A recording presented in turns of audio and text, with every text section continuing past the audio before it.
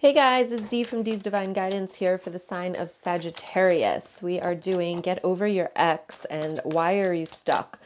So the monthlies are up for March, so you can check them out. It's got the tarot along with the Reiki healing at the end, which everybody seems to love. So you could check those out. But I wanted to come on and do this spread because we just got done with the 5-day challenge of Get Over Your Ex in the Facebook group.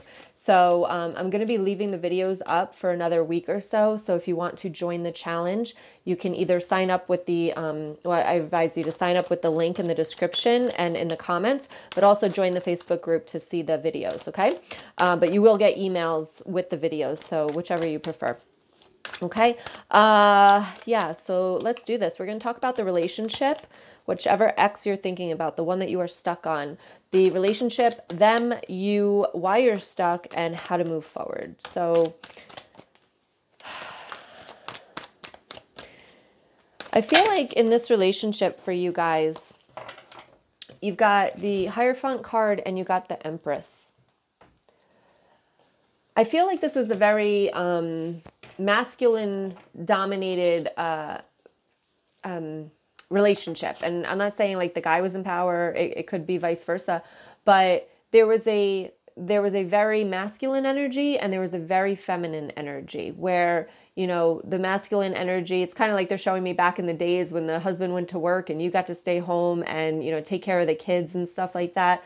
So I do feel as though, you know, one of you was very powerful, working, confident, making the money, bringing it in. And then the other one was the very nurturing, loving, take care of the family type thing. That's what they're showing me with the Hierophant and the Empress here.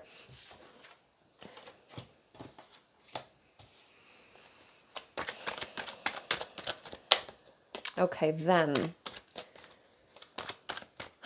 They're telling me, I'm kind of getting like a midlife crisis type of thing where they started to come to their own, to maybe change this dynamic a little bit with the Ace of Pentacles and the Moon card for them.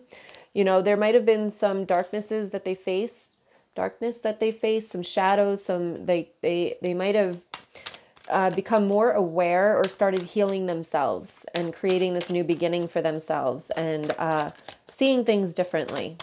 All right, so let's see about you.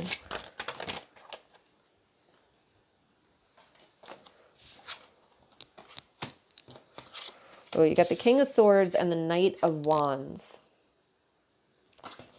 I'm getting it, you might not have liked that so much. You might not have liked them coming into their own, changing things around the dynamic of the relationship with that King of Swords energy, I feel. And then the Knight of Wands, I just feel like you might have been very, that's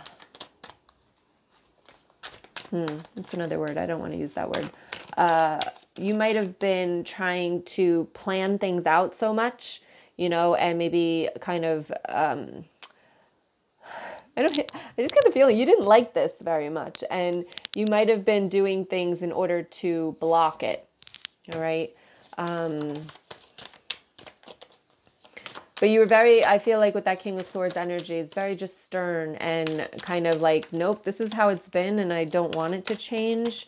A little bit nervous about changing. Wow, that World card is coming out a lot.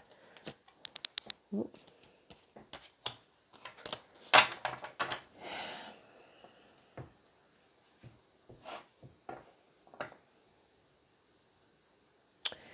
So why you're stuck, you got the World and you got the Ace of Cups. And I'm feeling that you had this vision of what your life was going to be. And because of all of this stuff happening, it was changing. And you got that Ace of Cups, like that new beginning here. So I think you're stuck because, you know, and we talk about this in the challenge about grieving the vision of the future. You know, a lot of the times we think we're stuck because of the person, but a lot of the times we're grieving the vision of what our future was going to be. And in the challenge, you'll hear my story about that because that happened with me as well, where we had this whole life planned out and then it was gone. So the Knight of Cups and the Tower is how to move forward. So what I'm feeling here for you is to, and I know this is going to sound like ugh, roll your eyes type of thing, and we also talk about that in the challenge. But the Knight of Cups is about that love, taking action with love. And the Tower is about things coming crumbling down. So I truly feel here that there's a lot to work on within inside of yourself. They're telling me going back to the past as to why things need to be a certain way to move forward. Okay. And how to kind of let go of that. Oh, it's 11:11, guys.